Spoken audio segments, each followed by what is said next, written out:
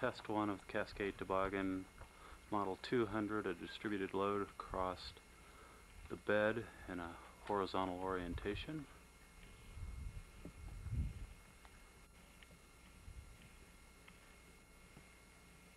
Are you ready, Katie? On.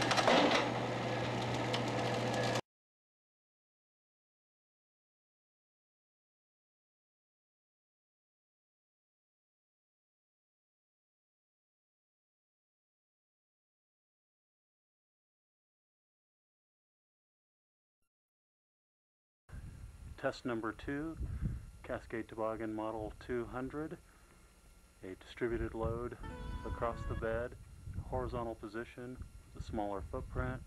All measurements are identical to Test 1. And let's proceed. Ready? Okay, motor on.